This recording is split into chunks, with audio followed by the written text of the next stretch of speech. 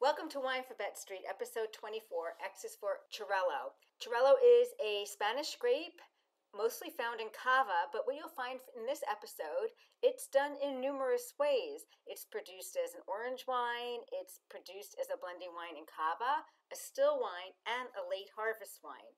So sit down, relax, and enjoy this episode. Welcome to Uncork Your Mind, where we take the intimidation out of wine with your host, Debbie Giaquindo, the Hudson Valley wine goddess.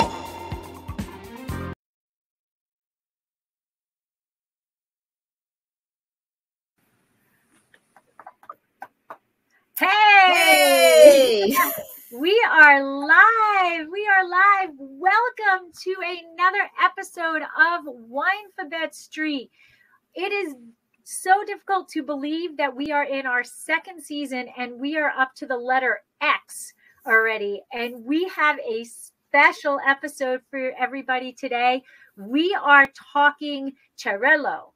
And I'm so excited because I know this much about it.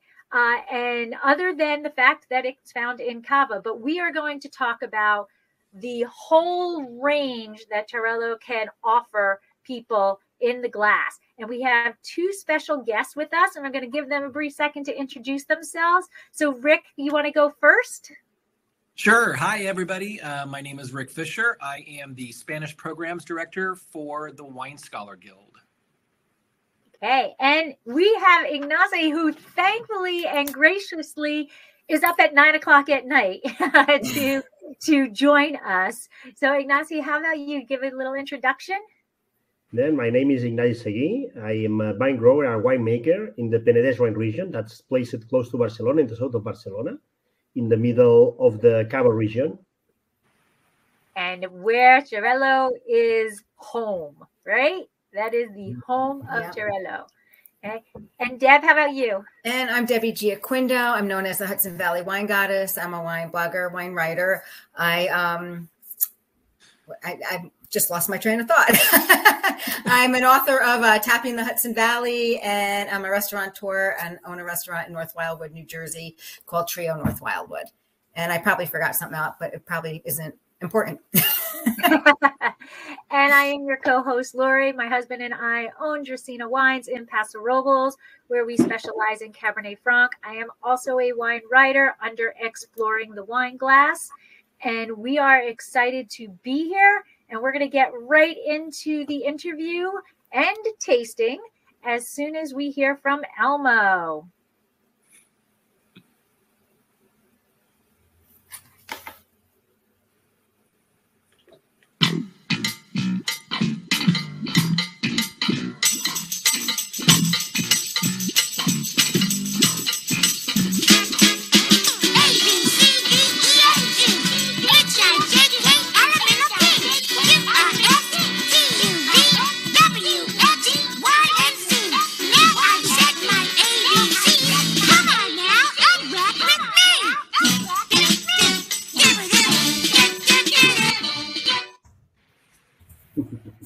Hi. All right.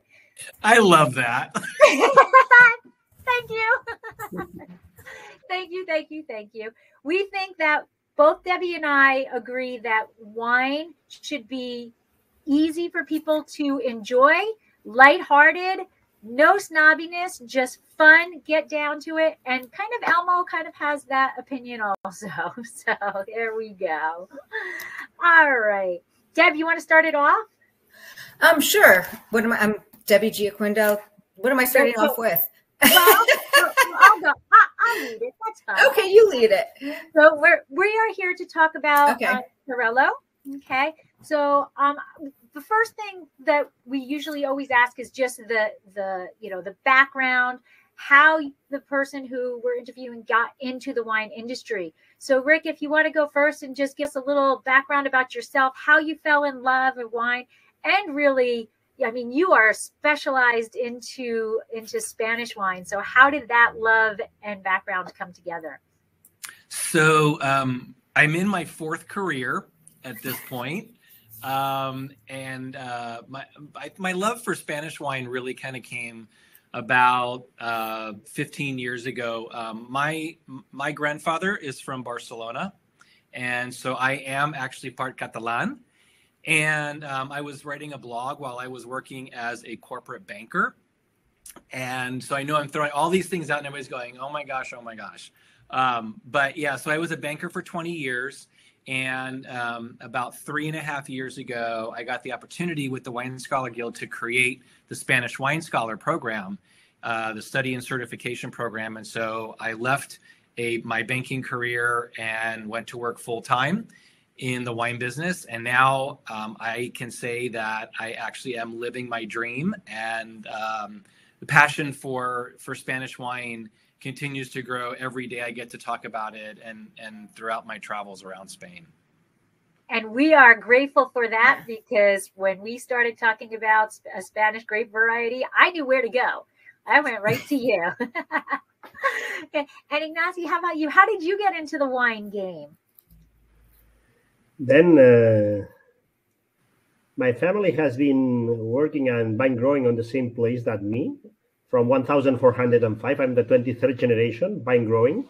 And we... Whoa. We need to backtrack and repeat that.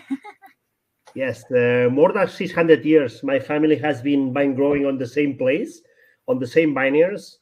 And that's incredible. That really is absolutely incredible.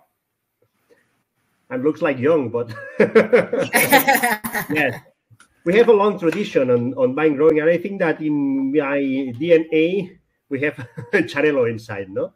And especially on the region, we fell in love with the passion of our family working there, and this is the reason why I decided to continue the tradition, to work the vineyards and start winemaking, because we start bottling winemaking in 2010, because before my family has been selling the grapes and selling wine, but not bottled. Yeah? They were selling. And from 2010, I arrived to the state, and my father stopped vine growing, and I started vine growing, and I decided to start winemaking with the plots that we have. So do you still sell your grapes as well? We are managing 30 hectares of vineyard, and we are using 12 for us, and we are selling grapes to other wineries yet. Okay. Mm-hmm. That is so amazing, because for us to hear a fourth generation is such a big deal. So that is the oldest I've heard of of generations that are just involved in the wine world. It is mind-blowing and phenomenal. So I'm honored to have you here and to share your knowledge and experiences with us. And it's pretty amazing, the same plot of land, family, and just the history. You can't get that anywhere. I mean, such rich history. And Rick, thank you so much, because you're the person who made this connection. So thank you for getting this for us. You're welcome. So let's get into Xarel-lo. So first, we want to make sure that everybody knows how to pronounce it, because it is also a unique spelling, right? We see it a couple of different ways. We see it Xarel-lo, Xarl-lo, and then just no dot or hyphen. Right. So what is the correct spelling? What is the correct way to say it? I don't know who wants to answer that one, but Ignacy, since you're the Catalan, why don't you tell everybody the exact pronunciation, and I'll talk about the spelling part of it. Sí. In Spanish is Xarel-lo in Spanish. In Catalan is Xarel-lo. It's quite similar, but finish in O or in U is the big difference between in Catalan and Spanish, but it's the same. Yeah, and so the interesting thing about the way that it's spelled, because one of the things that I came across when I was researching Spanish Wine Scholar was just this exact question that you asked. And apparently in Catalan, there is a raised dot that doesn't exist on most of our keyboards. Mhm. And so it's actually like it kind of sits a little bit lower than center. And so what ends up happening is you've typically seen the dot, you know, like a period in the spelling, the same thing, you know, or the dash. I've also seen it without either. And so, you know, a lot of times in the legal documents for some of the Catalan DOs that use this grape, you will see it multiple ways. Sometimes they will do multiple spellings just so that people, there's no question as to what it is. All right, so that does make sense. That's why there's a hyphen in some things, because that would be where that hyphen is pretty much where that raised the dot. Exactly. Mhm. Yeah. Exactly. We use the dot between two L's just to pronunciate the L longer. Xarel-lo. Okay. Ah, When the L is longer, we usually use the L.L. But it's just to identify that this L sounds longer than another one. It kind of just like rolls off your tongue. Well, the other thing too is if you think about it in Spanish, two L's together are a Y sound. And so it does force you to realize that it's a harder L, Xarel-lo, versus right. Xarel-lo. And so that would be another reason why you see that distinction like that. Oh, that's right. I didn't even think about that, but that's true. The double L is a whole different pronunciation. Nothing like starting out a webinar or a podcast with an etymology, lesson. But I'm sure so many people, I mean, including myself, and I look at that, I mean, I said right off the bat, I know I'm not pronouncing this right. How do you pronounce it? Because I would say Xarel-lo, not Xarel-lo. Right. Yeah. And then when I reached out to you, Rick, and I put the dot, the period, and when you wrote back, I think you did the hyphen or reversed it. And then I was like, oh my gosh, I spelled it wrong. And I'm asking you now. So it was good to know that it's kind of accepted all three ways, but now we have a reason for it. So I like it. In the word Xarel-lo, there's a famous sentence about a writer, during an important wedding here in Catalonia. There was a periodista. I don't know a reporter.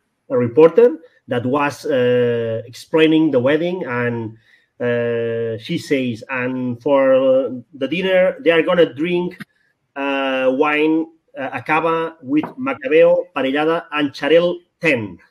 Because in Spanish doesn't exist L.L, and Xarel 10, no? like Chanel. I love it. That's awesome. Now, before we get into the actual, really get down into learning more about Xarel-lo, it is time to drink. I'm sorry. It's time to drink. So if we can just raise a glass, and the first thing I want to show is the difference between all four of our Xarel-los, and then maybe we could go a little bit into the wines we have. So I have a still. Debbie, you have? I have a cava. I have Campo Viejo cava, which is 40% Xarel-lo. Okay. And mine is Morania's 2019. Stella Creato, which Ignacio knew what it was, so he can talk more about this wine than I can. But I want to show how light it is, okay? Because now Rick has... I have an orange wine from La Bestia, which is from Alella, which is one of Spain's smallest wine regions. It's just north of Barcelona. And it's in Catalonia, they also call these brisats, which is the term for orange wine. Mm-hmm. And I have a sweet wine from Viñas Singulars, my winery. It's a sweet wine of the light harvest, natural sweet wine. We made the harvest on December of 2019, and it's a sweet wine.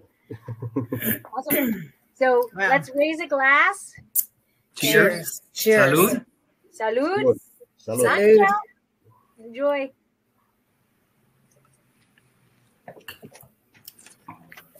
All right.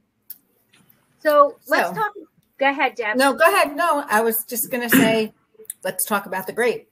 I think we were on the same page. Yeah. Michael's here. He was running late. I'm monitoring the chat. That's why I was spaced out earlier. But no, go ahead. I'll start off with the question. Where is Xarel-lo mostly found?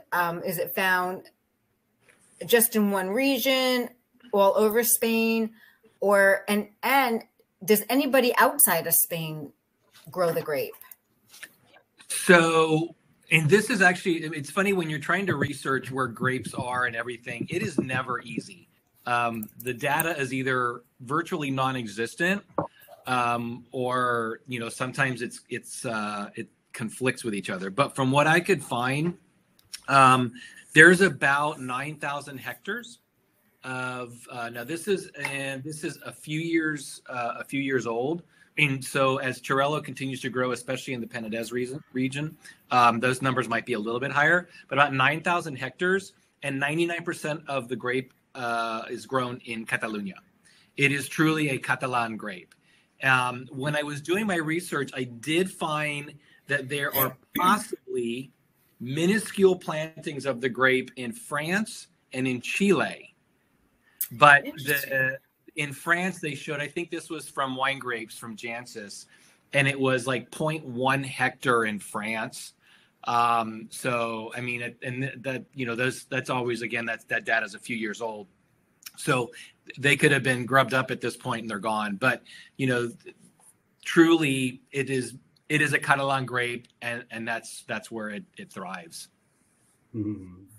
And then, so since we're talking about Catalonia, can you tell us where? So somebody who doesn't really know the geography of Spain, like where is it located, and like what is the climate there? Like, how does somebody get there? Give us the lowdown on it. So it's actually, I mean, Catalonia, I think, you know, if you look at Spain, Catalonia is the northeastern kind of triangle of Spain, and super easy to get to. You fly into Barcelona. The regions that we're talking about right now are basically the region that's just north of Barcelona, and then the region that's just south of Barcelona.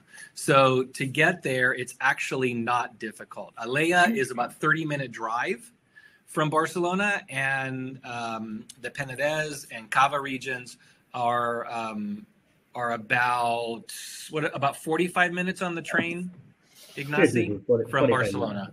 Mm-hmm. Yeah, so actually quite easy to get to. Climatically, along the coast, you know, more or less, it's mostly Mediterranean. In some of the areas, though, in Catalonia, when you move in a little bit, they can get a little continental, and even in Penedès, you can, as you go into the more inland areas, you get some hints of continental climate, but for the most part, it is predominantly a Mediterranean climate. Okay. Awesome. Okay. And then, Ignacy, on your vineyard site, like what are the soils like? In the Penedès Rhine region, the soils are. Penedès is a big valley, and the clay is there. We have a lot of clay there, especially in the region where we are. No, but there are some other places with a little bit of limestone, but it's basically clay. Deep soils, but that don't. If it rains a lot, the water runs. No. Okay. But it's mostly calcareous and clay. Calcareous and clay. Mm-hmm. Okay. Where we are. This is. And that's so if Xarel-lo is the home there in Penedès, then that's really what it likes. That's the soil it grows the best in. That's what it's craving. That type of climate. Yes, well, Penedès, Xarel-lo grows in different parts of Penedès, because Penedès has some different zones, because Penedès goes from the sea to arrives to 40 kilometers inside, and goes from the 20 minutes from Barcelona, 1/2 an hour far away, or 1 hour far away from Barcelona. It's a quite big region with 30,000 hectares of vineyard, about 26,000 hectares of vineyard, and it means that we have the sea. There's a small mountains between the center zone of Penedès. There's the center and surrounded by mountains too. But the Xarel-lo grows mostly in the part where we are, from the part where we are to the sea, not more inside. Yeah, I read somewhere it won't grow well in elevation. It prefers, I guess, like a valley floor rather than up high.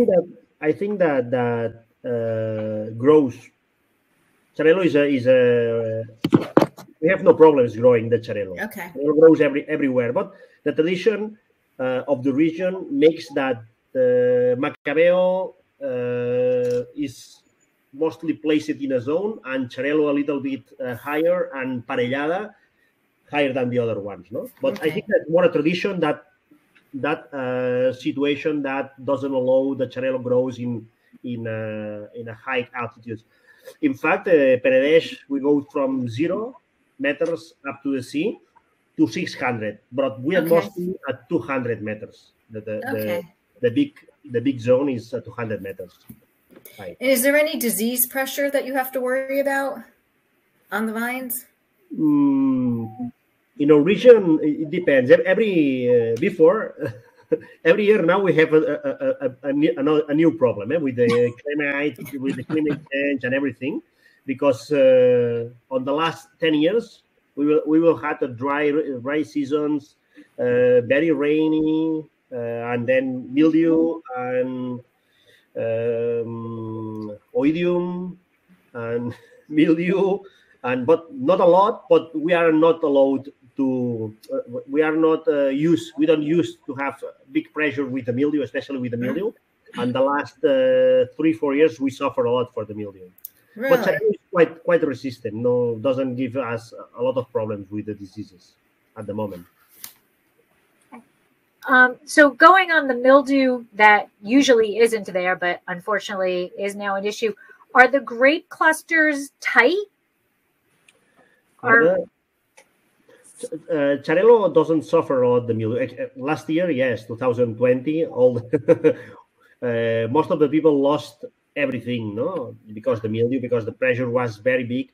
But Xarel-lo is a grape that suffers a lot the pressure of mildew. If you compare with Macabeo, if you compare with Malvasia de Sitges, with Fumoy, Xarel-lo is more resistant. It's well adapted to the dry climates too. Is better adapted than other ones, no? Like I told you, like the Macabeo especially, and then is well adapted to the region at the climate that we have.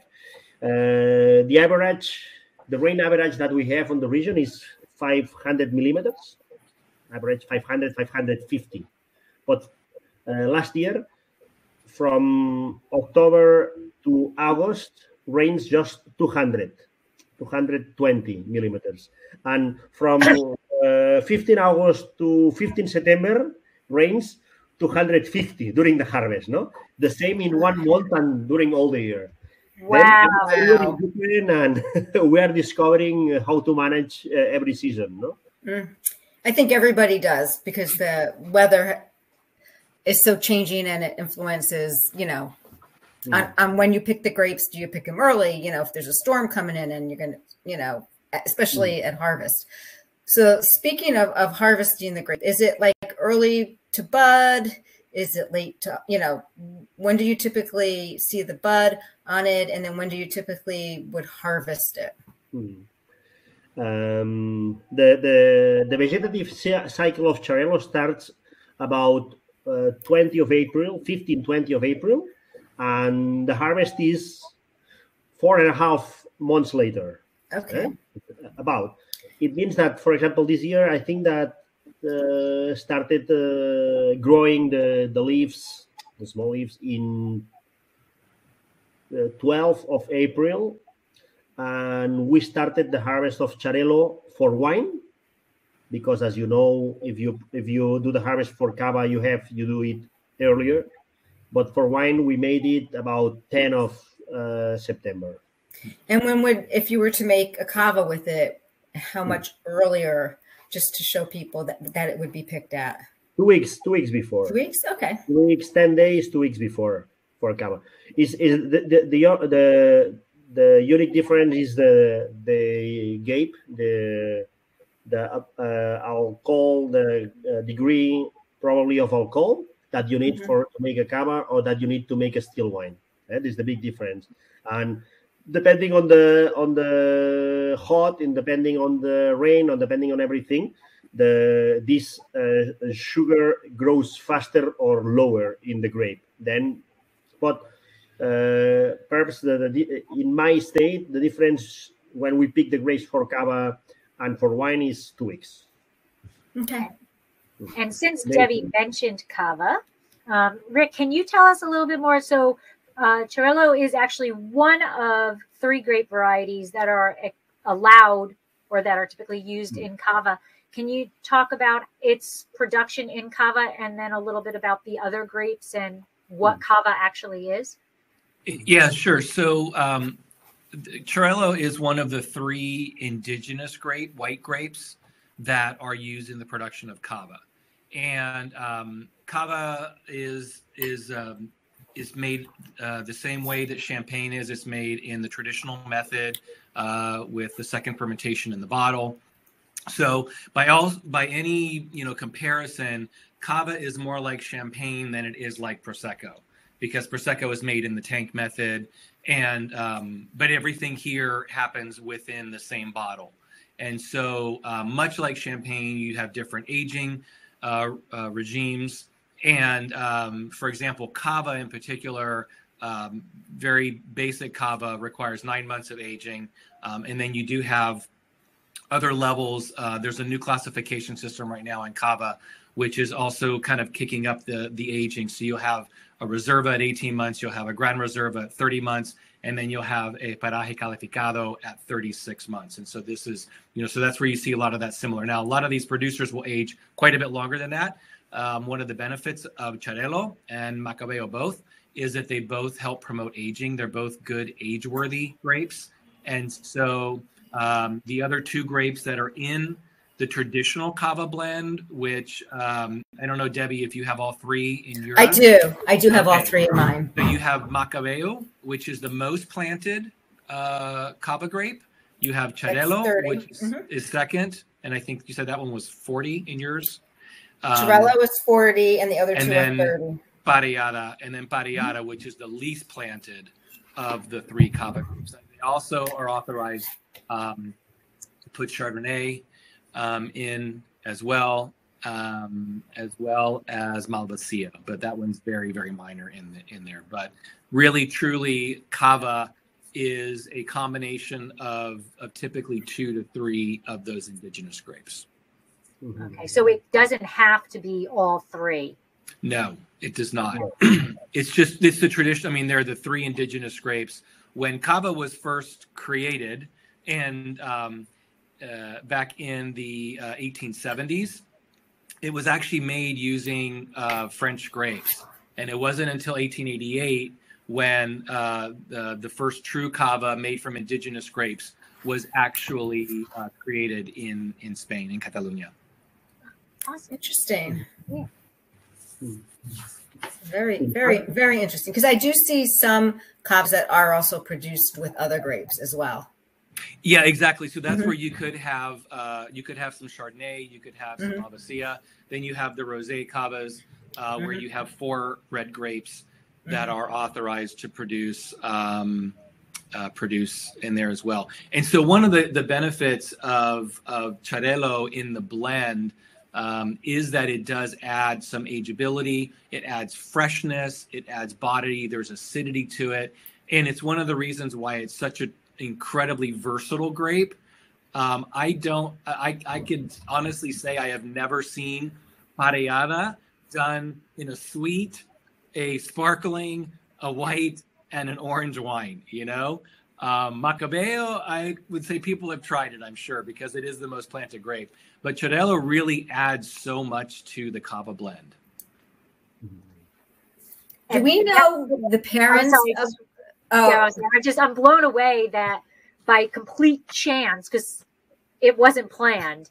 No. That we have 4 people on the podcast, and we have 4 different expressions of the same grape, and so I can't wait to go dive into that a little bit more. But go ahead, Deb. You totally lost my train of thought. I got your question, Debbie. It is the parents. Yes, the parents. That's where I was. The genetics. And I love. It's funny because going through and researching this particular question, because I'm always fascinated as to how grapes become great. You know who they are, and so the male progenitor grape is a grape called Brustillon Faux. It is a French grape that is no longer around, and the female progenitor grape is a Spanish grape called Xarel, which is also Gibi from North Africa, but it is in Andalusia. It is a huge Spanish table grape. What's even more fascinating was these same 2 grapes are the parents of also Macabeo. So 2 parents of the same 2 grapes created Xarel-lo, and the same 2 created Macabeo. And all I could think of was like, my sister and I have the same parents and we're completely different people. And how does that happen? You know? Exactly. How does that happen? I don't know. It's absolutely fascinating how like certain genetics within a vine will, I'm assuming will, I am by no stretch of the imagination, a viticulture, so I or a DNA analyst when it comes to this. But I thought it was fascinating that those 2 grapes, and also, so the Andalusian table grape is also the one of the parent grapes of Airén, which is the most planted grape in Spain, also a white grape that's predominantly used for brandy, as well as Pedro Jimenez. Wow. And all natural crossings. As far as I know, yes. Wow. I wonder if the field where they crossed and made Mancebo, I probably don't pronounce Macabeo. I wonder if the soils and elevation had anything to do with it. It could. That might be. Maybe we do that for season 3. Yeah, we research that. So again, microbiologist, a lot of genetics in my undergrad work. Like my brain is going Punnett square, and what is a dominant gene and what's a recessive gene in the grapes, and just how that works. Like there's got to be recessive traits within both of those vines, where in one situation it crossed and it happened, and then in the other situation the 2 recessive genes came together. Or just like we can have, and I hate to relate it to this, but it's the easiest way to say it, just how humans can have birth defects because of a spontaneous mutation during the conception, basically, where the DNA just mutates a little. It just mutated, spontaneously at that time. So, my science brain is going. Oh, I just thought it was fascinating, though. The more I started researching it, the more I kept digging. You go down those rabbit holes. I know. I knew the answer already, but I'm like, oh my gosh, this is fascinating. So, I wonder, are you aware of any other situation where that has occurred? Where, we have lots of grape varieties that are, like Cab Franc is the parent of a lot, of several different grape varieties, but it's different. It's got a different mate. Are you aware of any other situation where we have the same two parents for a different? I'm not, but I haven't done a lot of research, to be fair. I'm sure if it's happened once, it's very likely happened again. But I'm not. I don't know. And you've heard it first on Wine for That Street. Exactly. So moving forward with that same type of thing. So Xarel-lo supposedly, I had read, has health benefits. And what does it have that the other grape varieties don't?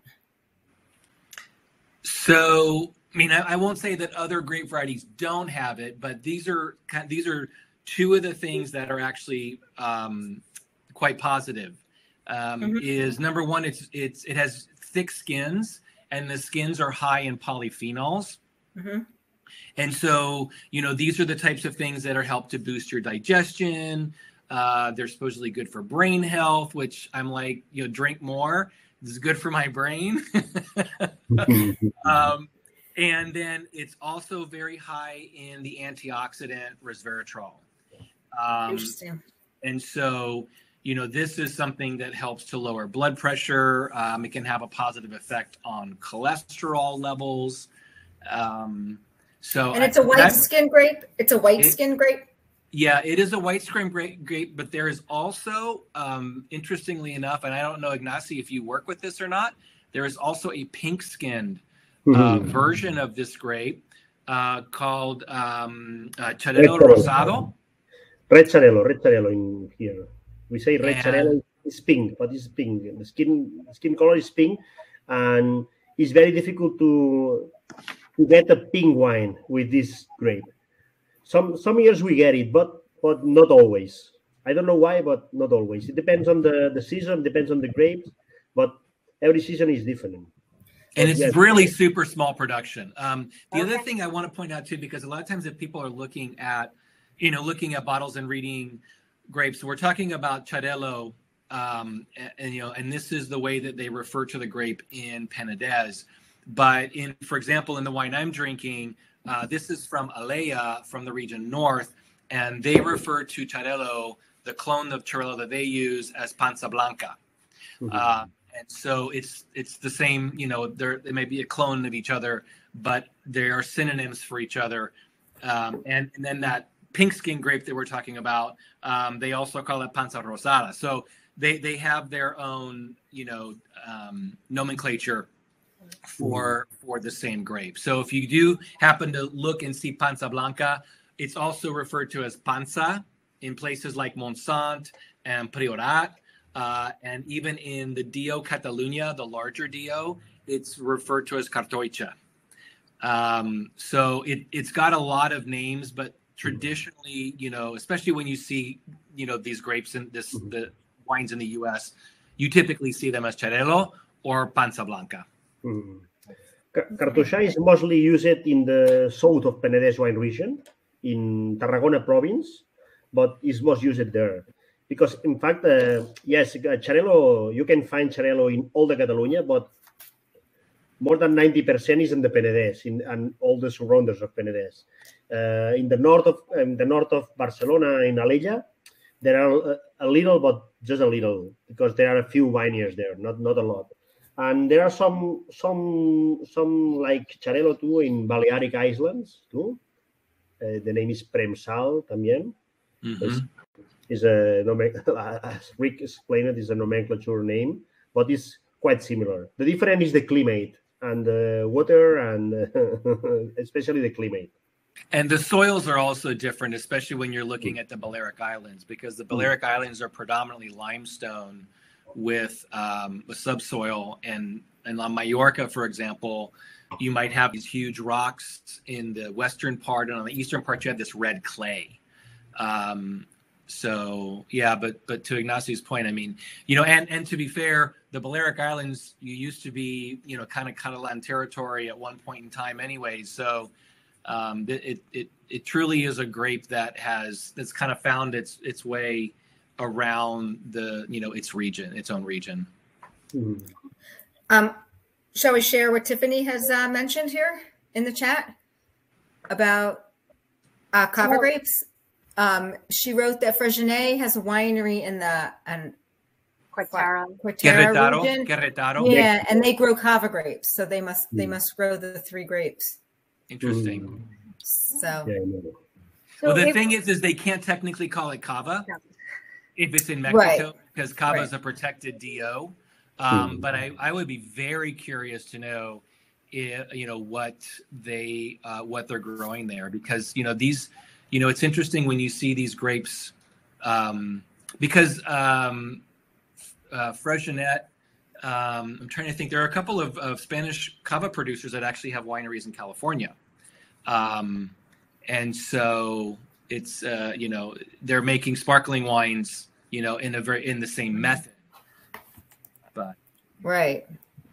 And Tiffany just confirmed. She's like, yes, they don't call it cava; they just call it sparkling wine. Sparkling wine.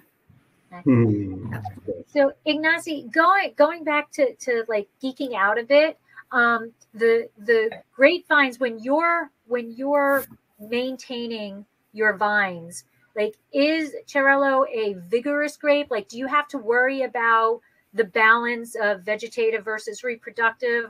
Do you need to do green drop? Or is it kind of an easy you talked about it, the disease resistance aspect of it, but what about its just growth aspect? What are you looking for to be a healthy vine? See, but we are doing everything you say. The green harvest with the green pruning. We do everything because I think that's the best way to get the best grape you need to make wine. No, but Xarel-lo doesn't need it. That doesn't need that you take the leaves because the humidity doesn't affect a lot. The skin is quite resistant to everything, and you don't have a big problem with the diseases. But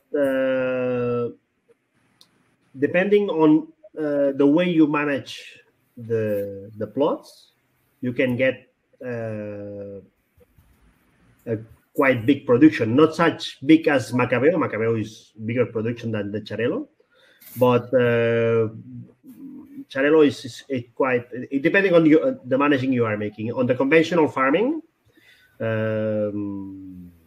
you can get Xarel-lo.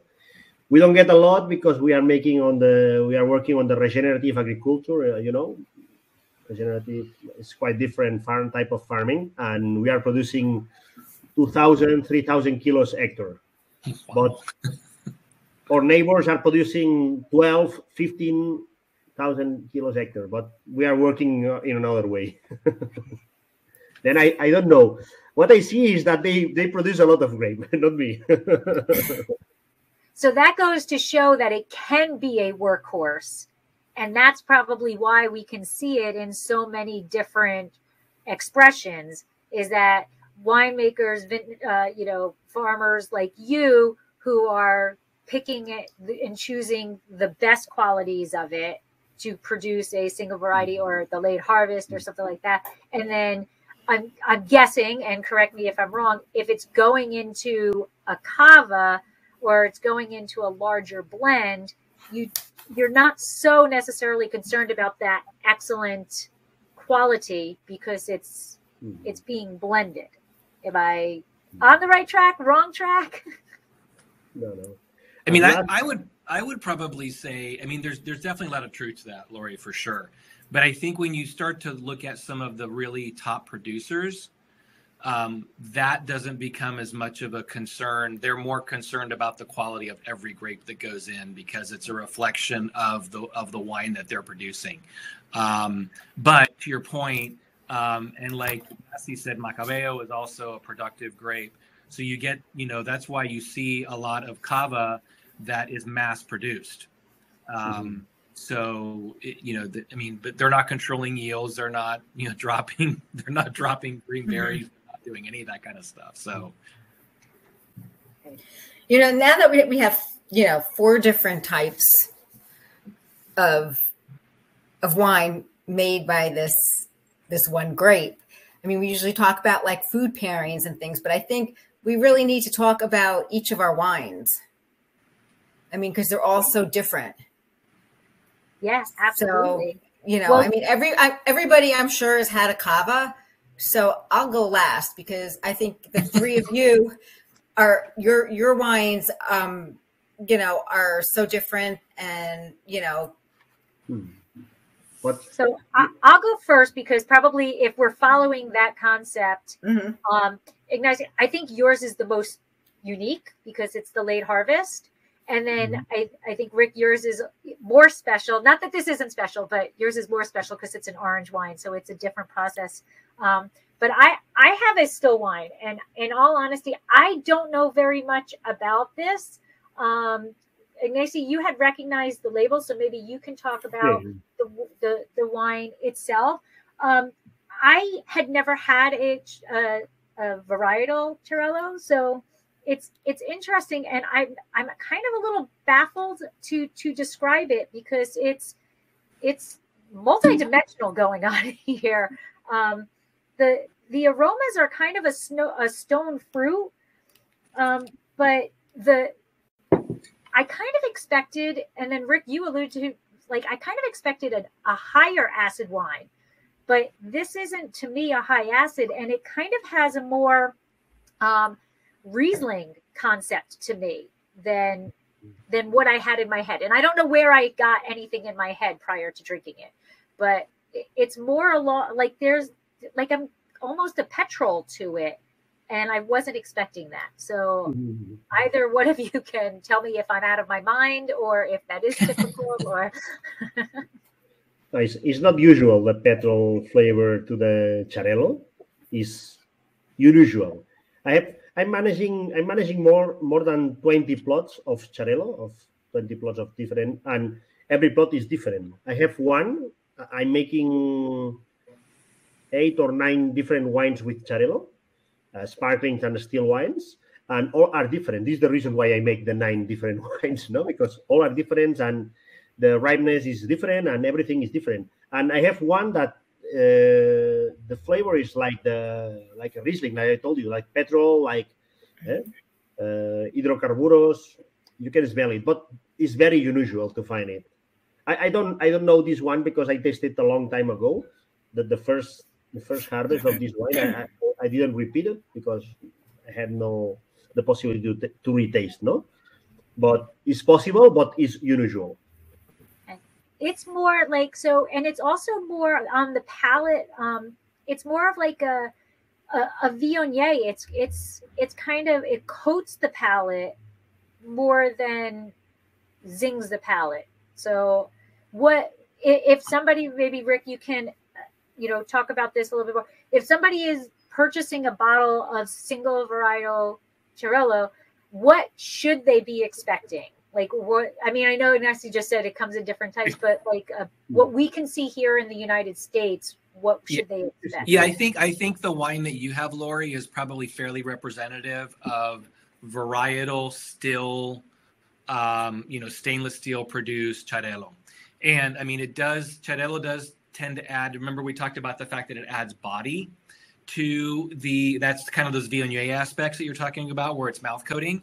It also tends to have a little bit of a waxy texture to it as well, but it does, from what I've seen, it tends to be in like the medium plus acid, range. So I think that's, which in my opinion makes it a quite versatile wine for food. I mean, I think about Thanksgiving coming up, and I think that, the 4 wines that we have, you could basically run the entire meal on the Thanksgiving table, which I think is super cool. You can't do that with a lot of wines. Okay. And so, I mean, because yours is kind of that, obviously you start with Deb's Cava, and then you go into the first courses and you're drinking the one that Lori's drinking, and then the Brisat for more of the turkey and the, those types of things. So it's one of the things I love about this grape is that it's so incredibly versatile.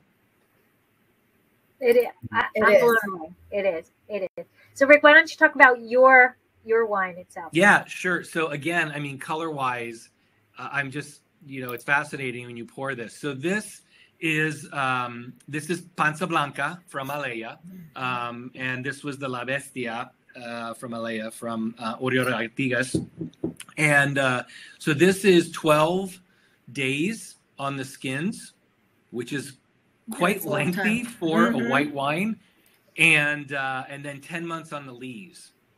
And so bottled, unfined, unfiltered, the whole thing. So it is like truly Brisat, orange wine, natural wine, whatever you want to call them. And so the very first moment that I first opened the bottle and I put my nose in the glass, I got like this apple cider, kind of a note. And then what's ended up happening is it just keeps, evolving. And so it's got really neat saline notes. It's got some stone fruit. There's definitely some lemon, a little bit of like herbal, kind of like garrigue a little bit. And it's really, truly, and it's not for everybody. And I will always admit that orange wines, are always, they take a little time for most people to actually kind of get into, because the first time you taste tannin on a white wine, it always kind of blows your mind a little bit,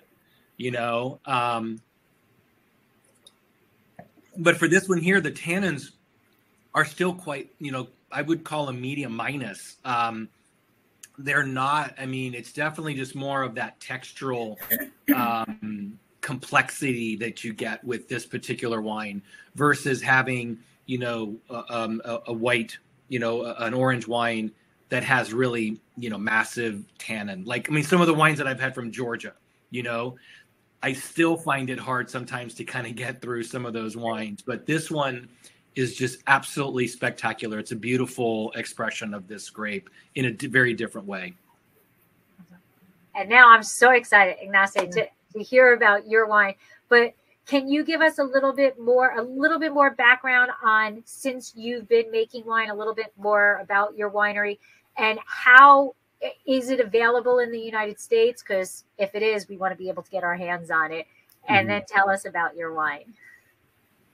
Okay, then as I told you, my winery is a very small winery. We are just producing between 35 and 40,000 bottles per year, and it's placed in the middle of the Peninsula region in our family house in the countryside, and has just 70 square meters. It's very, very small, and we make there 33 different wines.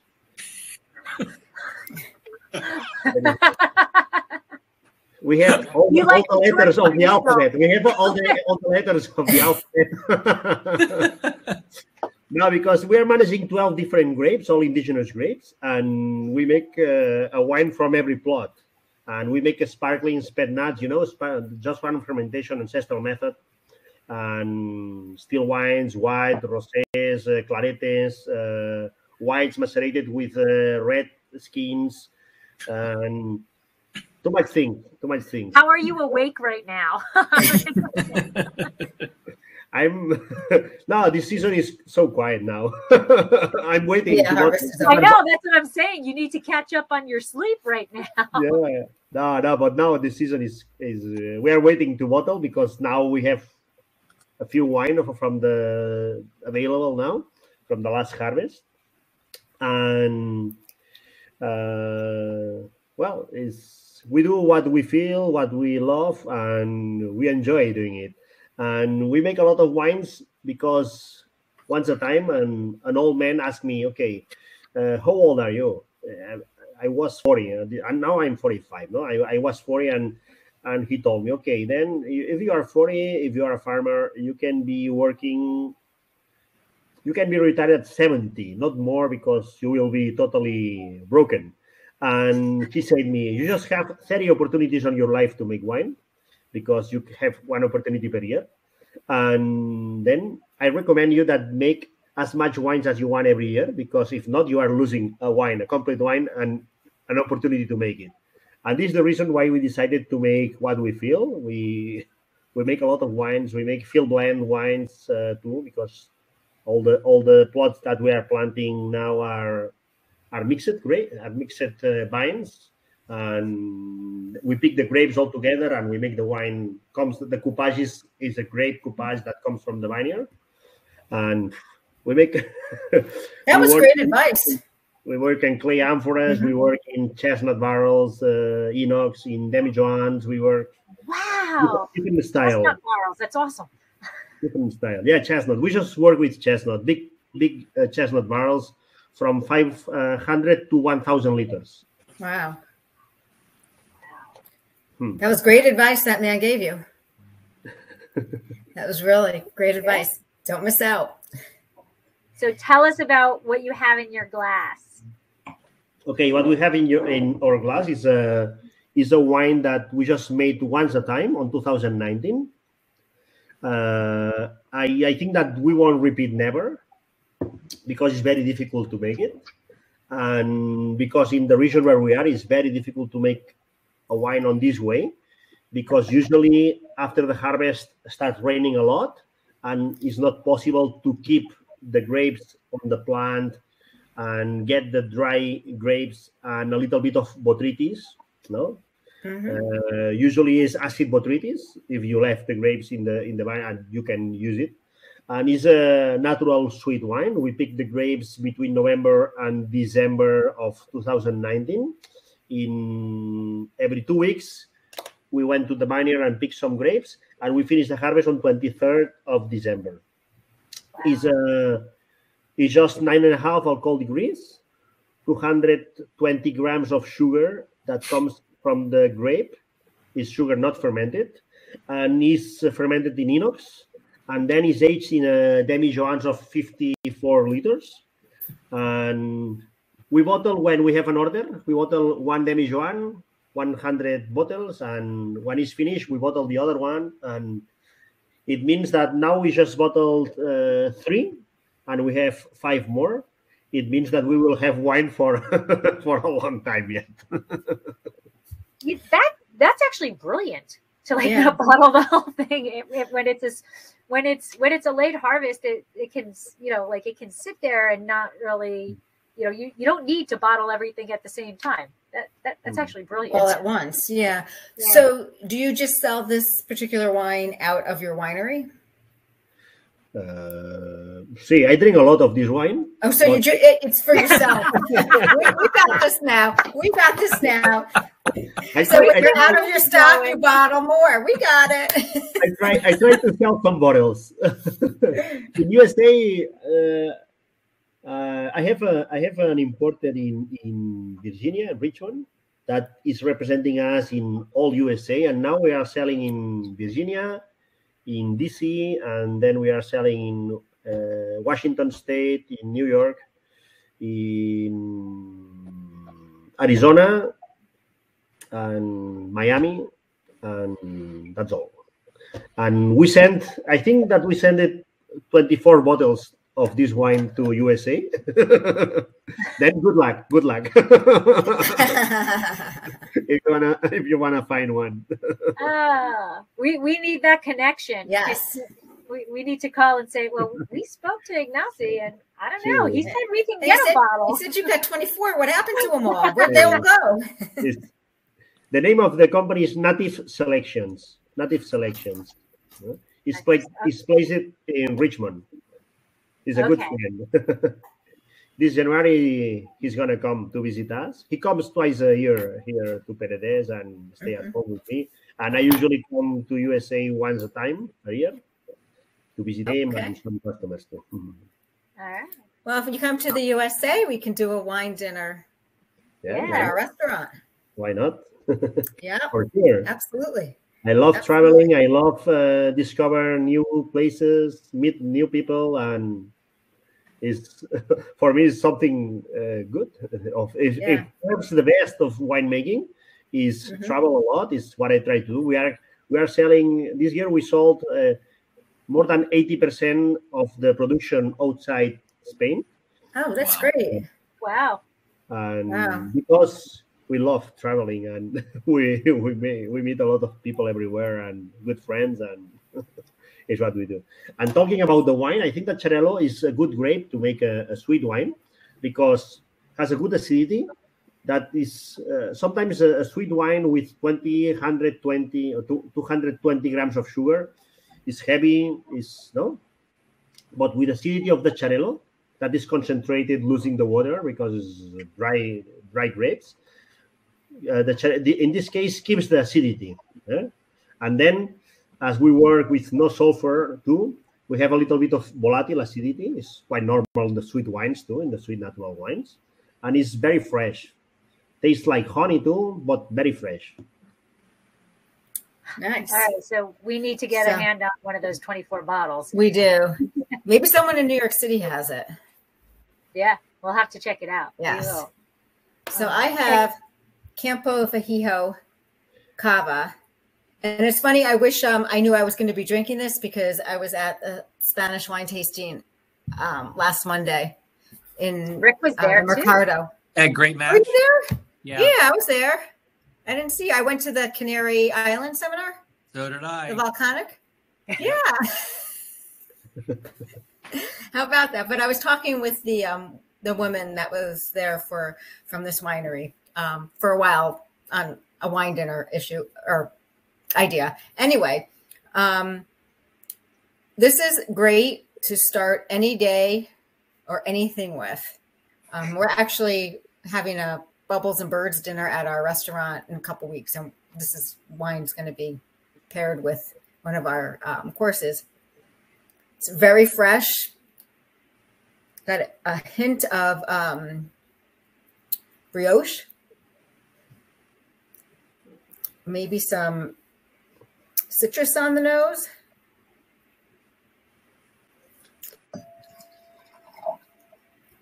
It is really lovely. And I have to say, as I've been tasting this during the different stages that we've been on this webinar, I've gotten different flavors. Midway through, I got some grapefruit and some peach. And now the peach is more gone and it's more citrusy as it's been warming up. So I think it's really interesting to see how, a wine changes from coming out of the fridge. So it's been out of the fridge now for just over an hour, in the glass. Definitely more citrus, but it is really, it's, not the acidity is probably maybe medium, but it's really lovely. And it's almost 5 o'clock, so then I can finish the rest of the bottle. And then just as a reference point, my bottle, thank you, Rick, for finding it for me. Mine was $16. I literally had to pay more for shipping than I paid for the bottle. So that made me buy 2 bottles because it was 10 cents more to ship me 2 bottles than 1 bottle. I will tell you that mine, my husband, I think, paid $12 or $13 for it, but the SRP is $10.99. Okay. Yeah. And so, Rick, what about the mine is in the $50 to $55 range. Okay. So again, it shows that you can get this grape variety across the spectrum of expression and wallet. yes. Yeah, absolutely. Yes. And when you think about the 12 days on skins and the lees and all that, it explains why it is a more expensive. It's also, just so you know, this is bottle number 26 of 2,080 bottles. Oh, an actual numbered bottle. Yeah, I mean, literally, they put it on the back of the. Very cool. I like when people do that. Yeah. So and the vineyards, if you visit the vineyards that owns Oriol Artigas in Alella, you will understand the price because it's a heroic farming there. They are working all by hand, no tractors. It's very, very hard to work there. And very old vines. And I think that's the difference. The big difference is about the low production and very hard work there. Mm-hmm. And usually we talk about the different food pairings with the grape. But since this grape is produced in here 4 different ways, I mean, we have tons of food that this can be paired with, anywhere from, the beginning of the meal to the end of the meal to dessert. I mean, the sweeter wine would be great with an apple pie. Yeah, so that was going to be my question, Ignacio. What do you like to eat? What do you like to eat with that? Or are you just enjoying it as the end of the evening? With this wine? Yes. I love this wine with foie, micuit, with blue cheese too. Blue cheese, I can see that. Yep, cheese. Yep. Like the cava with cheese, but I never drink this wine with sweet food too because it's too sweet for me. Too sweet. I prefer the contrast between sweet and dry and. Yeah. So we are at our hour, and we try not to take up too much time of our guests. So, but Ignacio, before we go, is can people come visit your winery? Are you open for visitors? Yes, of course. We have no visitor center, but if you come from USA, all of you are welcome. I have no website, but if you look for me in Instagram, you can send me a message. A lot of the people that contact me comes from Instagram. Viñas Singulars in Instagram. Okay. You can find me, and everybody is welcome at the winery, and we will enjoy some time together there. I will see you in February, Okay. Ignacy. I'm coming to Barcelona for Barcelona Wine Week. So. Okay, I'll be there. I'll be there. Mhm. Awesome. Okay. And Rick, give me 1 second. I want to put this up. And you can tell us a little bit more about how people can learn more about the Spanish Wine Guild. And this is not working, Deb, but it's not sharing. It says stop sharing. Yeah, no, but you're not seeing it, are you? No. I can talk about it, Lori. It's fine. Okay. Yeah. So as I mentioned at the beginning, I work with the Wine Scholar Guild, and I created a program. Our organization works with the wines of France, Italy, and Spain. And I wrote the program for Spain. It's called Spanish Wine Scholar. And basically what it is, it's an tremendously in-depth course on the wine regions of Spain. We cover every wine region in Spain. The manual itself is over 300 pages. It's really a great reference manual. It's the most in-depth resource on the wines of Spain that you can find. And so I teach the course online through the Wine Scholar Guild. You can find that if you go to Instagram at Wine Scholar Guild, or you can also find it on my Instagram where I am the Spanish Wine Guy. And so always, and you're welcome. As Ignacy said, if you ever have questions, just feel free to message me and I can get you more information. But if you go to the winescholarguild.org, you will see the next online class starts middle of February, and I'll be teaching that as well. So, and I did just go to the site, so I'm going to put that link into the chat and be sure to put the information into the post when we post it. And Ignacy did put his his Instagram. Yeah. And we'll include that also. And Rick, Jean is here, and they're stating that your course is incredible with 2 exclamation points. Thanks, Jean. Completely unsolicited, everybody else. Completely unsolicited. Thank you. So I would like to thank you both for taking your time out and sharing your knowledge and expertise. And it was wonderful to see you both here. And thank you for sharing all of this with us and our listeners and our blog readers. So we appreciate that. Thank you. Yes. Thank you, guys. It's been an incredible hour. Thank you. And Rick, I wish I knew you were in New York. I would have loved to meet you. I did too. I go every year, Deb, so I'll be there. Okay. I'll see you next year. All right. Or if not, sooner. Cheers, everyone. Yes. Cheers. Thank you so much. Thank you so much. Thank you.